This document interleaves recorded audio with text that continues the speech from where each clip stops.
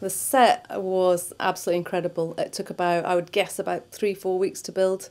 There were people there who, you know, give them credit because nobody knew how long it took and how much work went into making that set. Even the tents had to be painted and built, and the corral built. There was so much work involved. Even moving stuff was difficult.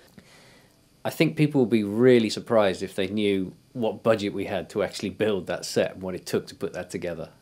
The set was fabulous. I thought, me personally, how they turned it out, and for the period and everything it was in, I thought it was fantastic. If people see the location, they would have thought that was in time. The set was very well planned out. We had a corral for livestock, we had chickens, we had a fighting arena. Yeah, it all looked part of the medieval time. I couldn't believe on the budget available that somebody could actually reproduce that. It was absolutely superb, and it was a little time capsule.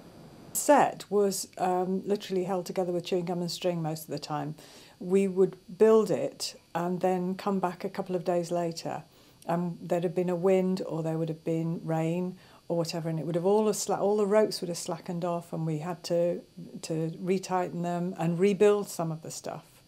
And Michael was just brilliant at that, because every time we went in and we'd say, oh, this has come apart and that's come apart, he would just put it all back together again. I'm nearly going to swear that I didn't jute about 14 miles of it, wrapped round trees and branches. Yeah, quite a lot of jute. The corral, mostly jute. Holding up the tents, mostly jute. Yeah, I don't know where he got all the jute from. He actually got me a present for my birthday, jute.